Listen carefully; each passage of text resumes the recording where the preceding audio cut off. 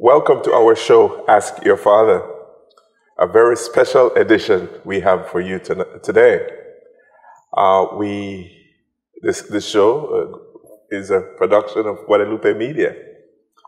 We have with us Father James Blount. Father Jim, welcome to our show. Thank you. We're extremely honored to have you. Good to be here. Father, there's so many questions I want to ask you. There's so much things I want to hear. So if we could start, Father, maybe you could tell us, why do you keep coming back to Belize? You know, we often see you coming back doing healing masses.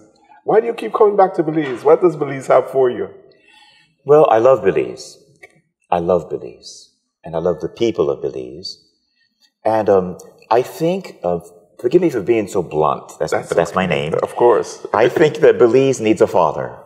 I think the world needs a father. I think the world gravitated to John Paul because he was a father to the nations.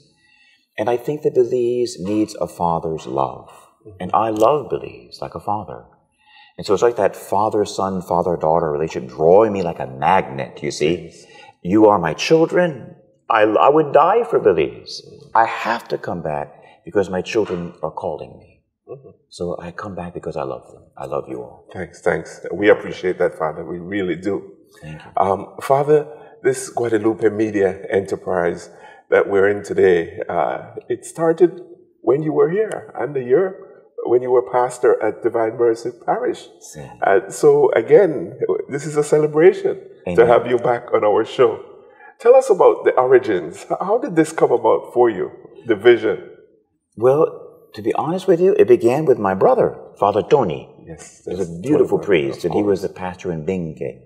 And there in Binke, he started a small little local radio station at Our Lady of Mount Carmel. I think Mr. Mark helped him there as well.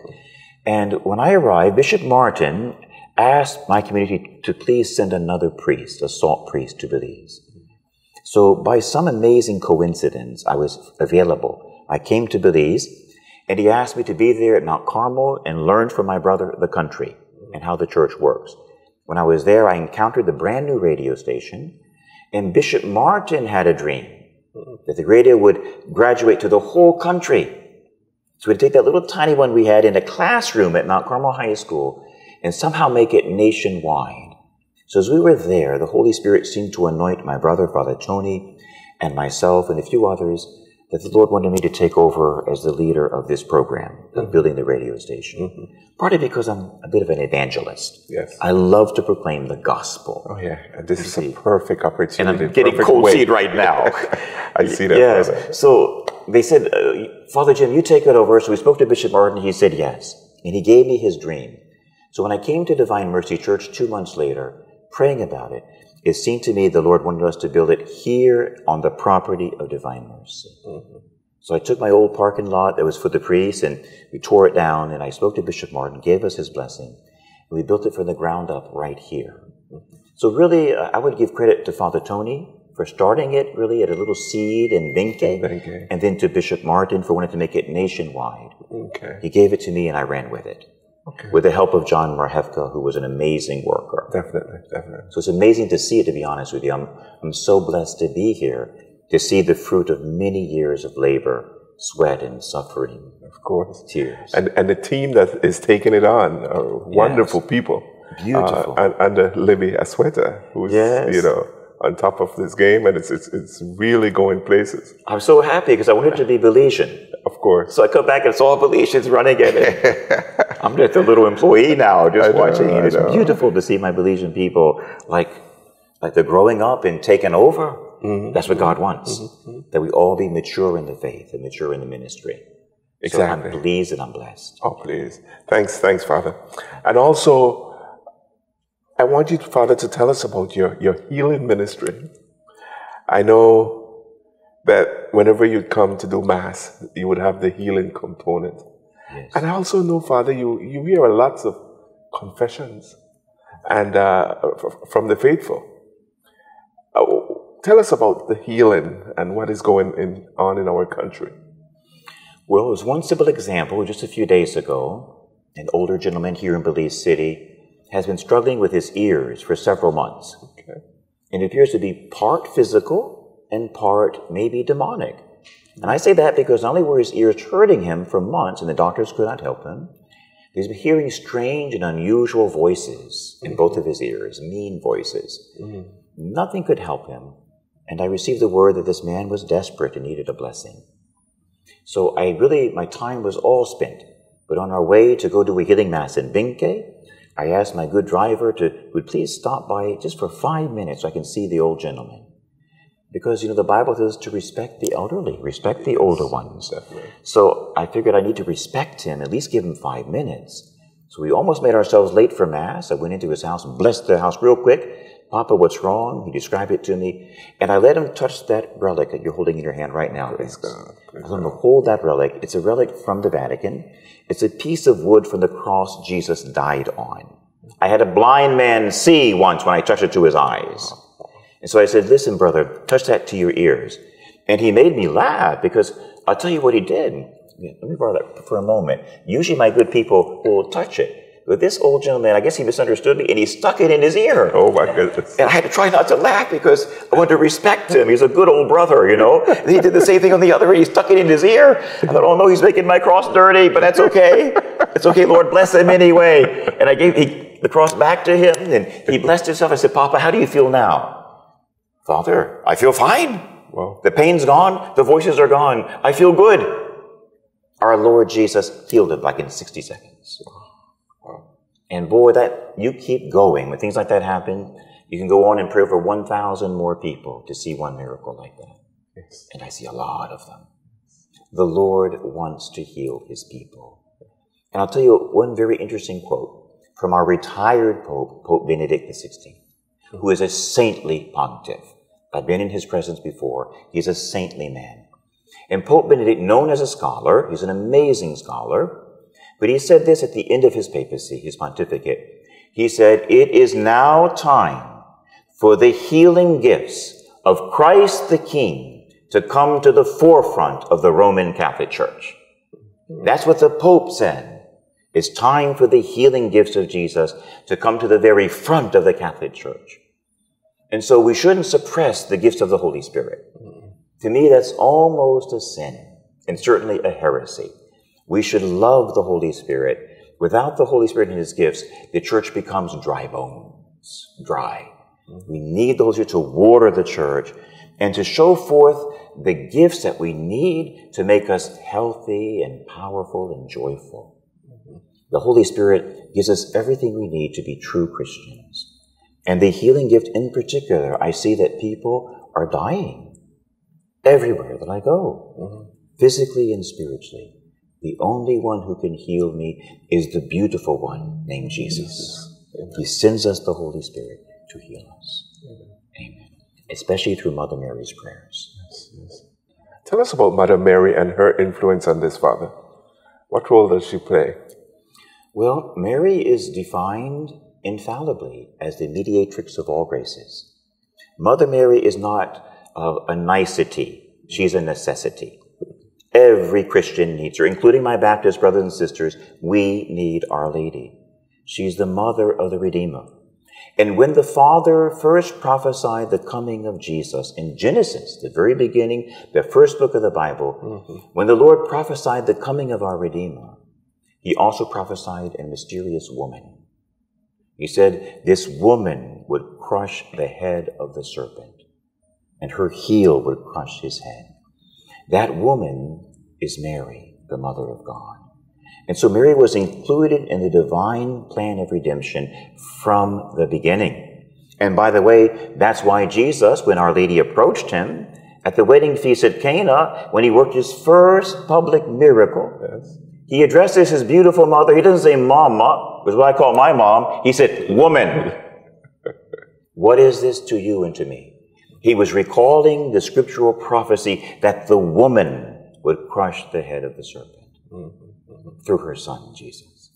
And so she's included in the whole divine decree of redemption. And I would just make this thought too, that Jesus wants all the women of Belize to be respected and loved. And so he didn't want just himself to be adored and glorified, but he wants his mother to be there with him because he wants it to be both genders, that both the men and the woman are loved and treasured by God. And the Lord, because Adam and Eve got us into this mess, we have a new Adam and a new Eve, partly because God wants women to be loved and respected too. It's really a gift for our women as well.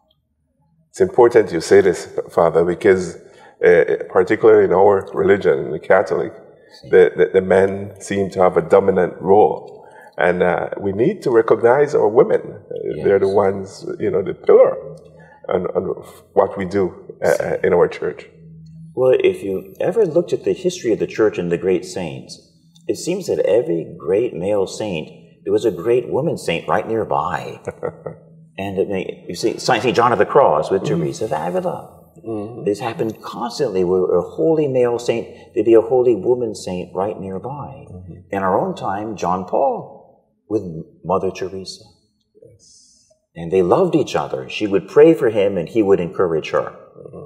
And so that gift or that dynamism between male and female, it's actually something godly and holy. It should not be filled with lust in any way, shape, or form. That men and women are to cooperate together to bring the kingdom of God to the earth, together in marriage and in the church as well. So we need holy women desperately. Definitely, definitely. Father, let's get back to talk about the healing, because I know a lot of faithfuls, they long for it. As a matter of fact, it is what they need for their own conversion. They want to see some miracle, and I want you to talk to us about miracles in our church. But before you do, I have attended some of your healing masses, and we would start at a certain time, and let's say 7 o'clock in the evening, and we would be there till past midnight sometimes, waiting to get the special blessings from you, Father. And we wouldn't be the last ones there. There are lots of people waiting. So people are hungry. Yes. Tell us about that, Father. Miracles and these healing services, masses. Well, I would say that miracles have become essential. What has happened to the world is we've become materialistic. Yes. And we have teachers telling our children, even in Atlanta where I'm from, in the schools, that there is no God. Wow. And they're teaching our children that's a doctrine of atheism. That's a lie. There is a God. He's beautiful and he loves us, you see? And so people are dying because the one thing we need the most, they're denying our people, taking it from them. But God is the God of religion and the God of science. And we desperately need both, but we need him more. So I see everywhere I go that people are dying on the vine.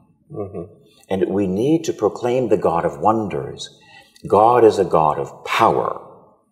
And sacred scripture mentions in a prophetic way that in the final days that there will be a form of religion practiced without power. That's what I'm seeing in churches all over the world, Catholic or Protestant, like a form of religion, religiosity. We go through the motions, but there's no power. God is powerful. That's true. That's true. God is incredible. I was doing a healing service in Georgia a few months ago. There's a beautiful family there, dad and mom and son and daughter. I went to pray over them, and the Lord said to me, he said to me, breathe on them. He spoke to my spirit. So I breathed on the papa and went flying back and hit the ground unconscious. I didn't touch him. The Lord said, breathe on his wife. She went flying back and hit the ground unconscious for half an hour. I went to the children. The Lord said, breathe on her. I breathed on the little girl. She went flying back, hit the ground. And then the little boy, the Lord said, breathe on him. I said, I know what you're up to now. And I breathed on him. He went right down. And all four, father, mother, son, and daughter, are laying there for half an hour being healed by the Holy Spirit. That was a shocking revelation to everyone. So I said, Lord, did I do it to all of them? He said, sure. I breathed on everyone. Everyone started falling down. Hundreds of people. The Spirit was manifesting himself. So what's happening is we have a religion without power. We have kind of a dead God. This is a travesty. God is awesomely powerful, and He wants to move. If the church will open a little door or a little window, He'll come in, He'll clean house, and He'll fill us with the fire of the Holy Spirit. So we need miracles to testify that that which is unseen is real. How many times have you seen the wind, Vincent? Wow. We've never seen the wind, have we? I don't believe so, Father. But we see the effects of the wind. Yes. We've never seen God, but we see the effects of God. And we need to see it now. We need it now. We were made, Augustine said it best. St. Augustine said, you made us for yourself, O Lord, and our hearts are restless until they rest in Thee. Amen.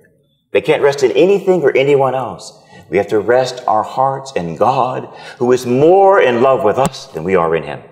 He's in love with us. We have to rest our hearts in His fiery love.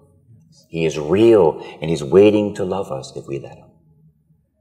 And if we let Him, are we loving God? Are we loving Jesus as we should? No. Father, we will discuss this when we come back to our next segment. Okay. You are watching Ask Your Father. We will be right back.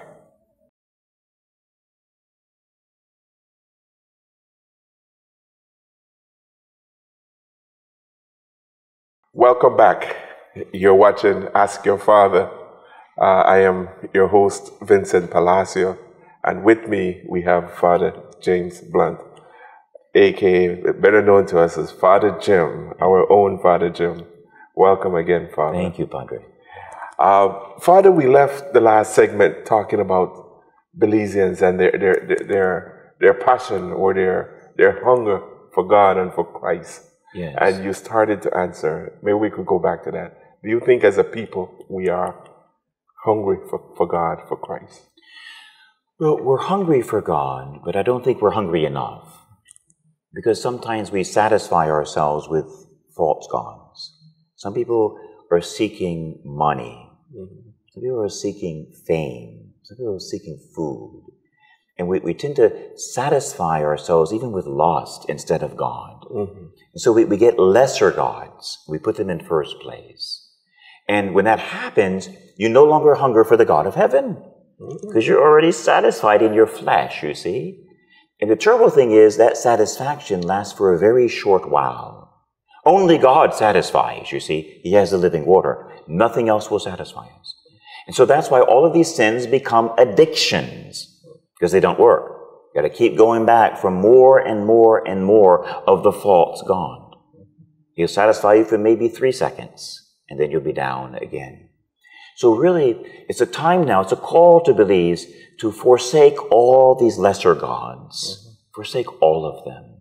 We have to look at God Himself. Now listen, He sent one Redeemer. There's only one name in heaven and on earth given to man and given to believers, by which believers can be saved. That name is Jesus Christ. He is the Father's representative. It's the only true, quote-unquote, religion, is the following of Jesus. He's the one the Father ordained to show me the way and to die for my sins. I didn't deserve it. And so believers, Jesus died for believers. We have to put all of our trust in the Lord and follow Him. Here's the good news, that when you follow Him, He supplies everything else. Everything else is given to you. He Himself said it. He said, seek ye first the kingship of God and His way of holiness, and all these other things shall be added unto you. Everything else will be added. Bishop Martin asked me to build this station. I oftentimes think the reason he asked me to build it is this: because I have no money. I have no bank account. I have no salary. I was probably the poorest priest in Belize. But he knew that I had faith. I think he gave it to me because he knew I had faith. We built this station. I don't know what it's worth now. They told me several $million. How we built it, I don't know. Except John and I prayed together every day. We prayed continuously and asked God to build this for us. And we have built this 4-floor incredible structure for Belize on faith. God supplied everything, and He's still supplying it now. So listen, my fellow Belizeans, don't worry about anything else. Love Jesus and follow Jesus. If you're stumbling, ask the Holy Spirit to pick you up If you're lonely, ask Mama to pray for you. But we have to get behind Jesus. That is God's plan for salvation. It's for all of us. Whether we're black or white or young or old, fat or skinny, Jesus is the one. And he has the Father's heart, you see. He knows how to get us to heaven. So I want to encourage everyone to follow the Lord, to follow him, and indeed in the church he founded in a special way with those 7 glorious sacraments. Father, you spoke about addictions that we have as a people, particularly our young member of our community, our teenagers, and the pressures that they are under. Let's talk about that addiction, Father. How can we break some of the peer pressure, the addiction that these young people are going through? We hear weekly, gunslaying in the streets through gang violence. It's horrible out there. Yeah. How can we turn this around as a people? Well, I think, Vincent, that it goes back, honestly, I think it goes back to the parents. And I don't mean to be mean when I say that. That's okay, Father. You have to say it like it is. It goes back to the family and to Mom and Dad. Mm-hmm. Did a healing mass in Belmopan a few days ago, and there was this beautiful Indian family there. And when I went to pray over the good people, maybe they were falling over in the spirit, but this family, the daddy knelt down in humility. The mother knelt down in humility. While 200 people were standing, they knelt in humility before the Holy Spirit. So therefore, the little boys all knelt down. They looked at Mom and Dad, and they knelt in humility and piety and fervor. To see those children kneeling like saints. You know why they knelt? Because Dad and Mom were kneeling. Exactly. And I think it all comes to that, you see? Mm-hmm. That mothers and fathers, to have a child is a privilege. Mm-hmm. It's an awesome responsibility and a gift. And if I was a married man with children, when I die, the first thing God's going to ask me, if I had children, how did you raise your children? I gave them to you as your number one responsibility. You're to get them into heaven. Did you lead them to me? That's the first question that's going to happen when we pass. To have a child is a great gift and an awesome responsibility. We need to pray to Jesus to be filled with the Holy Spirit to raise them well. And no amount of tablets and laptops and computer games and all these things that distract these young minds will count on that day, Father. Not at all. It's so sad, because I see it in the U.S. as well, that it seems to me that many of our parents are buying off their children. They're paying them off. So I buy you a tablet, I'll buy you a cell phone, just leave me alone. Whoa! Throw out the tablet, stomp on the cell phone, and give them your love. Amen. Sit with your child, Amen. Tell them, I love you, you're the best son in the world. What do you want to do today? Be with your children and lead them to Jesus. And never sleep in on Sunday. Dad, if you sleep in on Sunday, your child will sleep in every day the rest of his life. Mm-hmm. So I think it begins with the parents. If you take this seriously, if God sends you a son or daughter, it means he trusts you to bring that son or daughter to heaven. He trusts you on this. I have a question, a rhetorical question. Sure. Mom and Dad, if your child ends up in hell because you didn't raise them correctly, do you really think you're going to heaven? If your son or daughter is in hell because you let them use drugs and have fornication, do you think you're going to heaven? We have to think about this. If I want to go to heaven, the best way is make sure my children go to heaven. Amen. Amen. Amen. I think it begins there with the parents. Strong message for us parents. And, we get caught up with all the demands on us as working parents. And now the wives are working as well. So the kids have, whatever babysitting them, the technology. Yes. So we have to get hold of that and make sure we raise our children the right way. And you know what, Vinny? Whenever possible, if the parents can survive on 1 salary or 1.5 salaries, mm-hmm. and let mom stay home at least part-time, Better to have less material things and more love for mom and dad. I remember as a boy, I'm one of 8 children from a big family, and it was hard making ends meet. Sometimes they'd turn off the light in our house because we couldn't pay the bill. And so my mom would turn off the water as well. Mom said, run to the bathroom. Quick, fill up the tub with water. We fill up the tub with water before they turn the water off so we can have drinking water for the next few days. I know what it's like to be poor. But our house was filled with love. Our house was filled with love. And when my mom didn't actually have to work, Dad would have her stay home. And my best memory growing up is coming home from school and seeing my beautiful mother in the kitchen. I would tell her everything that happened that day. Say, Jimmy, what happened today? I still remember. She was my best friend. I didn't even realize it at the time. Mama. Every day I gave her my heart, what was in my heart, and she loved me and accepted it and gave me advice. I never realized how important that was till one day she had to go to work for a few months. And we missed her. It was a hole in the house when she wasn't home. But to have mom home with the children, and if it's possible. And the smell of the kitchen, that food really prepared. Yes. Yeah, they do play a very important role, Father. Yes. We need mom and we need dad. And by the way, we need both parents. We don't need just mama. We don't need just daddy. God made us from man and woman. And every child needs a father and a mother. We need both. Desperately. Yeah. Father, let's look at the fathers, the husbands. Because it seems that the role that they play, they don't realize. Their role as the men of their homes. What do you have to say to these fathers? Because they're sleeping at the wheels. The wives are responsible for the spirituality of the children. The wives are responsible for the health of the home, when that should be the role of the father. Tell us about the role of the father in the house, Father. Well, the scriptures and the teachings of the church are vitally clear. The man is not only the head of the household, he's not the dictator, but he's the head, but he's the priest of the family. When the woman takes the role of the head of spirituality, they are contradicting the Word of God. Amen. We're disobeying the Bible. Whether you're Catholic or Protestant or Jewish, you're disrespecting the Word of God. And things simply will not work out well if we don't follow God's plan. God made men to be leaders, not to be dictators.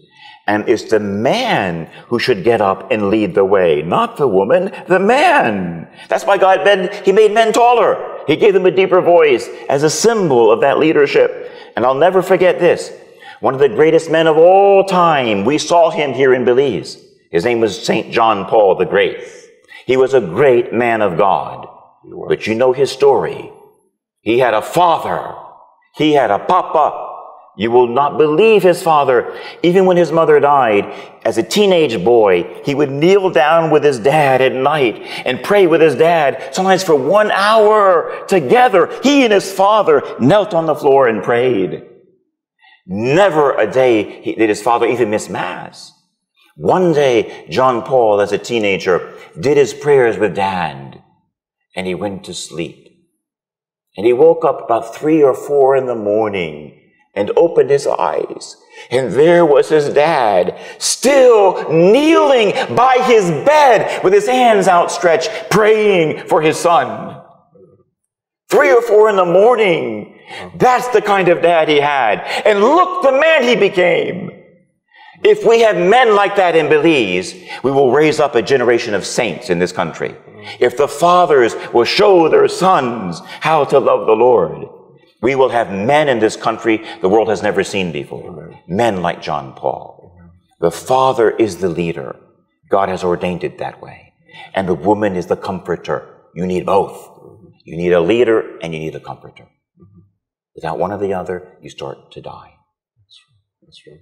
And where do we learn this? A lot of cycle will have to be broken, Father. Yes. Because the men, their fathers were not like that, so they don't know. Yes. And so the church has a role to play as well, to educate these husbands, these fathers, as to their role as fathers. Yes, Vince. Because it's just too common. Yes. Yes. What you're describing is an ancestral bondage. There's an ancestral bondage over this country. It's in other countries as well. Sort of a weak manhood type of bondage. And it's something that's atrocious. It needs to stop now. It needs to stop. But I think, Vince, that you and this station are part of the solution. I know that you're trying to have shows that are geared towards building men to be men of God. That's part of the solution is here. Part of the solution are the priests. The priests have to be men of God. We can't be weak and wimpy priests. The world is dying. The world is dying. The priests should become saints. St. Thomas Aquinas said that all the vocations are incredibly important. They all require holiness, but Thomas Aquinas, considered the greatest intellect who ever lived, said that the priest must have the highest level of holiness. And so really, the priests of Belize, the priests of the country, of the world, we have to get on our knees and pray and become men of the Holy Spirit and help to lead the men in the ways of the prophets. The priests have a role to play as well. We have to be strong and holy men. Not necessarily severe, we should be happy men. Of course. But strong. Of course. And Father, you talk about prayer. You know, the father praying with his family. That hits home to me because I take that very seriously. And one of the prayer, or what we do in my household, is pray the rosary. Yes. We try to do it daily. Sometimes we do not meet that obligation, but it's something that we try to do. Good. Father, and I know quite a few of my friends and colleagues pray the rosary as well. Yes. And they speak of the miracles that have resulted from praying the rosary. Yes. Let's talk about praying the rosary, Father. I see you hold it in your hand. Yes. I wear it around my neck. I don't go without it. See. Tell us about why I do this, Father. Well, the rosary has been described as a ladder to heaven. And it's kind of like a ladder that maybe a helicopter would send down to lift you up. It's a ladder that brings us up towards heaven. And it's a prayer for all Christians. The rosary is for Catholics, for Baptists, and for Mennonites. The rosary is for Lutherans and Episcopalians. The rosary is for Pentecostals. It's for everyone. And what it is a meditation on the life of Jesus, is what it is. That's the heart of the rosary. And John Paul, who said this was his favorite prayer, was the rosary, this incredible, intelligent, holy, manly man of God, said this was his favorite prayer. St. Padre Pio, with the Stigmata, said this prayer, the rosary, is the weapon for our time. It is a weapon against Lucifer. Don't forget that the Lord promised to Our Lady that through her and her Son, the devil would be crushed. So this is Mary's weapon she gives to us. But in some, it's a meditation on the life of Jesus. His birth, his ministry as a priest, his suffering on the cross, and his resurrection. And so when you pray the rosary, you're entering into the biblical life of Jesus, but through the eyes of the one who loved him most, Mama, Mother Mary. So the rosary, because it's an immersion into the life of Jesus with his mother, it's filled with power. When you pray all 4 rosaries a day, you've literally prayed the New Testament. You've prayed all 4 Gospels every day, Matthew, Mark, Luke, and John. The rosary is the Bible prayer. This is the gospel prayer. And it's an immersion into the heart of Jesus and the heart of Mary, his mother. And it brings all manner of graces. The Bible says, he, Jesus, has won for Belize every spiritual blessing in the heavens. He's won for us every blessing in the heavens. And those can be accessed through the rosary in a particular way. It's almost like inviting heaven down into your living room every day. When you pray, the Spirit comes. And I would like to encourage people who find it boring, people who find it long. It's not very long, Father. You start a decade, and before you finish the first decade, you wonder where the second, third, fourth, fifth went, because it goes so quickly. See. So once you start doing it, it becomes easier, and you get dependent on it. Yes. So it's an easy prayer. See. You know, I remember I wasn't into praying the rosary myself. And you invited my wife and I, you probably will not recall, to do adoration at Divine Mercy way back. And we were to lead the rosary over an hour. So we had to go up to the podium And you don't realize, Father, you didn't realize then the amount of preparation that went into that. How do you do this? What do you say? When do you say? So again, my passion for the rosary, you probably play some role with that, Father, of which I'm very grateful. Praise the Lord. Thank you. Well, Vincent, I would add this. If anyone's having trouble with the rosary, this is what I did as a teenager, is get images of the 20 mysteries. Yes. Get a biblical painting of, let's say, the Annunciation. So have pictures of the mysteries. Now, the center of the rosary is not the repetition of the Hail Marys. The heart of the rosary is my meditation on the life of Christ. I am to visualize the mystery. I see you, Jesus, rising from the tomb in front of me, and you're smiling at me. I am to visualize the mystery, make it come alive and enter into the mystery. That's meditation, you see. The Hail Mary is the background. It's like the drum. I used to be a musician, and the drummer would keep the rhythm. The Hail Mary keeps the rhythm. But the meditation on the life of Christ is actually the heart of the rosary. It's interesting. And every day it's different. Well, every day is different indeed. Yes. Father, we will go to break. Okay. We're covering some very good grounds. Thank you. Thank you again. You are watching Ask Your Father. We will be right back.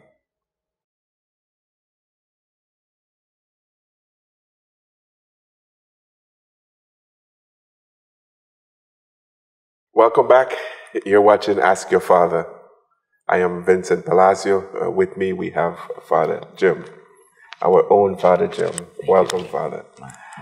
Father, as we get into this last segment of our show, you were talking about, again, the role of the father in our homes, and a study that was done in the U.S. prison system. Yes. Tell us about that, Father. It was an absolutely remarkable study. What was done, it was repeated in several prisons across the entire country, then replicated in other countries as well. But they had an interview, a survey of the male prisoners. Most of them are male in the prisons. And they asked them, among the questions, the male prisoners, do you love your mother? And predictably, about 95% of them said, we love our mothers. And there's another question a little further down. Do you love your father? More than 90% of the prisoners said, no, I hate my father. It was a stunning survey, duplicated scientifically across the United States and then several other countries as well. I would dare to say it might be true in Hattieville as well. That's a powerful thing. I wouldn't doubt. And it shows that relationship with Dad, if it's broken, if it's not there, if my daddy hates me, or I think he hates me, or if I just never see my dad, then there's something vital missing, you see? Mm-hmm. And so we went through a terrible revolution, I think, in our countries. Not only the sexual revolution, which was a disgrace, but even the women's liberation. We must love our women and treasure them. Definitely. But one of the aspects of the radical women's movement was that fathers are not necessary. You don't need men. Nothing could be further from the truth. We desperately need our fathers too. And especially the young men, but for girls as well. And in fact, we know this from psychology now. This has already been proven, not by Catholic, by secular psychologists, is this, that the identity of the boy and the girl come from the father. The child, actually, when a child is small, we actually know this scientifically. A little baby actually thinks he or she is part of his mother. The child actually sees himself as an extension of his mother, not as a separate person. It's precisely the deeper voice of the father. Now, we know this through psychology, through regular psychology. It is the father who calls the child out of the mother to be a person independent of his or herself. Be a person independent with your own dignity, with your own vocation, your own vision. It is the voice of the father and his love that give teenagers their identity. Now, what are we suffering with now with the teenagers in Belize and the U.S.? They don't know who they are. And some of the terrible situations that are occurring are almost unspeakable. Like my brother in Texas, myself in Georgia, all in the last month, have teenage girls coming to us telling us they think they're boys. Yes. I hear a voice inside of me, I think I'm a boy. Where is this nonsense coming from? Mostly because the fathers are gone. We must have our fathers. Our mothers, you might say, our body is formed within our mother's womb, and she strokes us and loves us. She helps us, might say, on the emotional level. But my father has to be on that intellectual, spiritual level. We have all these levels working, the physical, the emotional, the intellectual, and the spiritual. The father is much more pronounced on those last two. So the first two important women were 1 and 5 and 10. But daddy is irreplaceable. You get to be 10 and 12 and 15 and 20. We need to be affirmed, you might say, intellectually and spiritually as well. Definitely. And Father, and we're so missing. I used to do a retreat for primary school leaving young men going into high school, called Boys to Men, a program. And on a Southside primary school, over 75% of the boys were from a single parent, a mother, no father. Yes. So, and we're talking about 96 to 100 boys. So you could see the challenge that these poor young men are going through. Yes. And then moving on to high school. And I'm also involved with another parish on the south side, Belize City, where around confirmation time, the school would have to call around the parish to identify men to be godfathers for the boys, because they don't have fathers at home, and nobody in their area they could see as reputable people to be godfather. So there's a void, there's a gap. We have to pray for these families, Father. Vincent, I always think of this. Tell me what you think of this. Sure. But in my priestly ministry, I do a lot of counseling. And I notice that the role of affirmation is essential, that we have to be affirmed. If your listeners want a very good book to study, Dr. Conrad Bars has written authoritatively in this area about the need for affirmation, which the word affirm means to give firmness, to give strength. It comes from your papa. And I was thinking about this one day because I had some counseling appointments coming up. And the Spirit, the Holy Spirit, without whom we cannot live as Catholics, the Spirit led me as I was praying to the gospel. And He showed me Jesus, our Lord, baptized. And then the Spirit showed me what occurred at that moment when our Lord Jesus Christ, true God and true man, was baptized in the Jordan River by John the Baptist. He arose from the waters. The Holy Spirit appeared physically over his head. But then the Bible says, the voice of the Father was heard. The Father's, it was not complete without the Father. You can't leave the Father out, even if you're a God-man named Jesus. And the Father's voice was heard. And what did He say? He said to Jesus, He said to the crowd, "This is my beloved Son. Listen to my Son." And that's when the Lord riveted me, the Holy Trinity that day, that even Jesus needed affirmation from His Father before He went out on His manly adult ministry. He was beginning His public ministry. If Jesus needs a Father who affirms Him publicly, how about the boys of Belize? Do you see what I mean? Yes.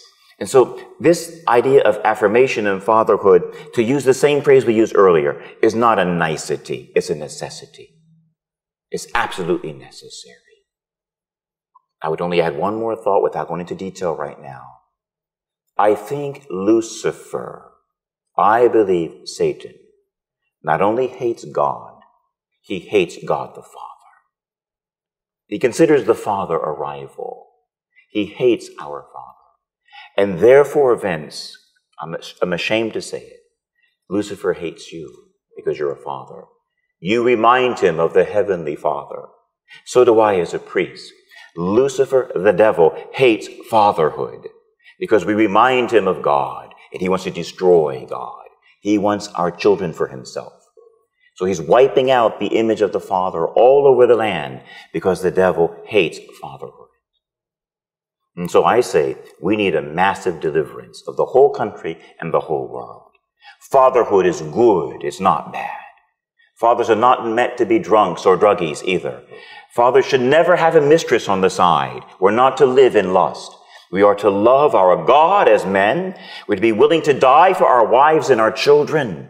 That's the measure of love. And a priest should be willing to die for his parish. I don't say that in a funny way. I actually mean it.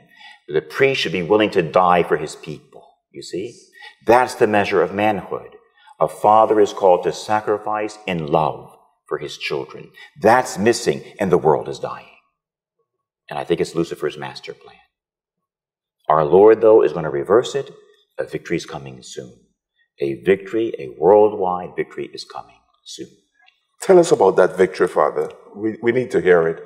Because, sometimes we feel, or I feel, that we're not winning. We're not making much progress.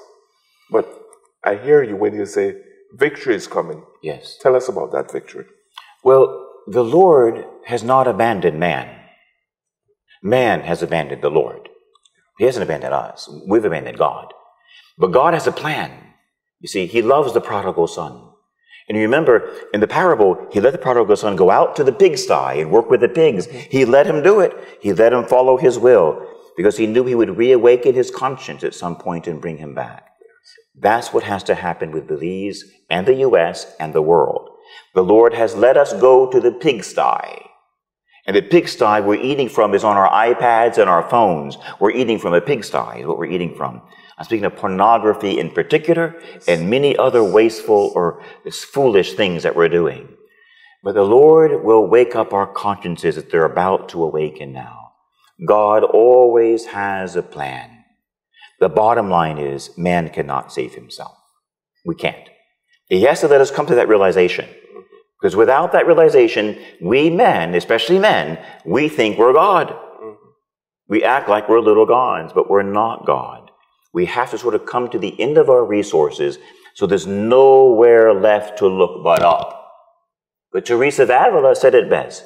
She said, when you come to the place where you have nothing left in your life but God, that's when you discover God is all you ever needed, you see? When you come to the point where there's nothing left but God, that's when you finally learn God was all you ever needed. God is beautiful. He's our Father and our friend and our brother and our food and our joy and our love and our life. God is our everything. Amen. He made Belize. Amen. He made Belizeans. He has a plan for this country. Everything is found in God, and God is found in Christ. And Christ is found in prayer.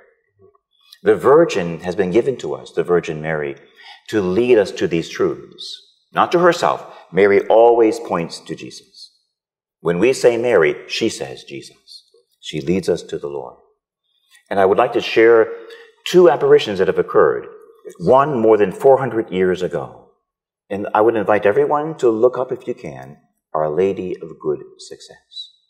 In Ecuador, the Virgin Maria appeared to Sister Mariana Torres more than 400 years ago in Ecuador. And she prophesied many, many events that would occur that have all occurred accurately in the 17th, 18th, and 19th centuries. Mary prophesied through Mariana Torres. And she told Sister Mariana more than 400 years ago that by the year 1950, now she mentioned this by name 400 years ago, by the year 1950, darkness would begin to cover the earth. And then, would you believe this? The Virgin Mother, in words that have been testified to even by the Bishop of Ecuador, said that by the year 2000, the darkness would be so heavy you could not even find an innocent child. Mother Mary prophesied this. She said the darkness would be so thick that even the church would begin to collapse. And Our Lady said, after the year 2000, and we should start beginning cold seed right now because this is the time she prophesied. Mother Mary, more than 400 years ago, in prophecies completely approved with an imprimatur by the bishop. They've been tested and approved. Mother Mary said that after the year 2000, when it appears, just when it appears, that everything is lost, I will come down from heaven with my son Jesus. I will chain the devil. I will cast him into hell, and I will convert the human race to the Christian faith. Indeed, the Catholic faith. Now, here's what's interesting. Mother Mariana is incorrupt. Her body 400 years dead is more supple than mine. This is impossible.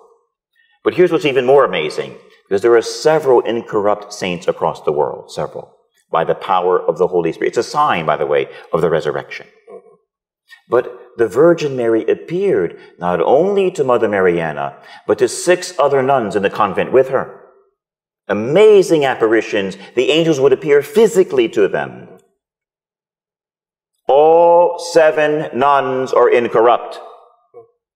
They're laying in one coffin side by side. Their bodies are fresher than ours. 7 nuns in one convent more than 400 years ago dead have bodies as fresh as ours. One of the greatest miracles in the history of the human race. And that was God giving his seal to this prophecy. And so we have a prophetic word, there are many of them, by the way, that our Lord and Our Lady are coming soon. As soon as we get tired of eating from the pigsty, we look up. God has a plan. I would say, Belize, lift up your heads today and look up at the sky, because he's coming soon. Look up, your Redeemer is coming. He has a plan to save us. And I would mention one more if I could. Sure, please do, Father. This one's recent. This is in our lifetime. But our Lord has appeared to Elizabeth Kindelman, our Lord and Our Lady, to a beautiful old lady in Hungary. And what an example of a life she has, because this was a widow who raised 6 children without her husband. He died young. She was so poor, she was actually thrown out of her house and living on the street with 6 kids. She had a very difficult life. She's a good one for all of us to look to. But our Lord and Our Lady appeared to Miss Elizabeth Kindelman recently. She just went to her reward just a few years ago. And our Lord told Elizabeth that he's going to give her some prayers for the world to pray. And when we say these prayers, it would bring the Holy Spirit down over the world.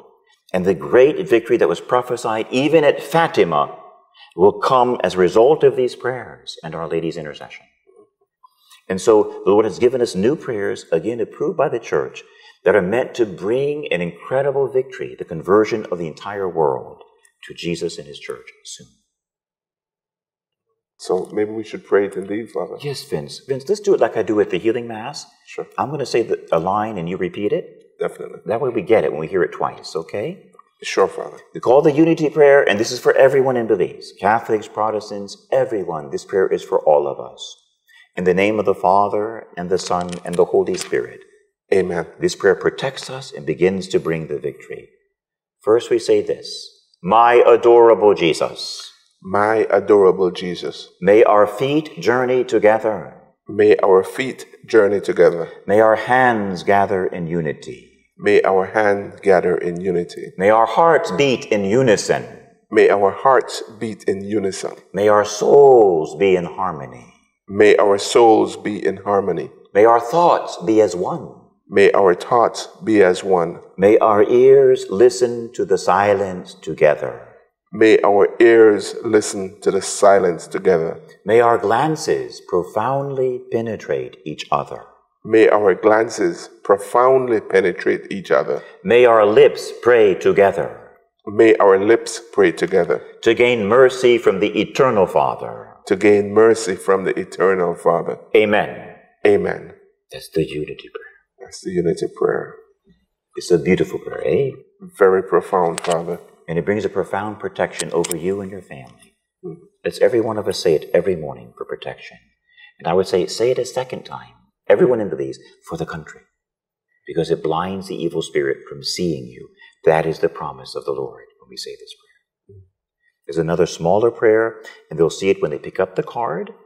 But the little one goes like this. You add it to the Hail Mary, but I just want to say the phrase: Mother Mary, spread the effect of grace of thy flame of love over all of humanity. That's the second prayer.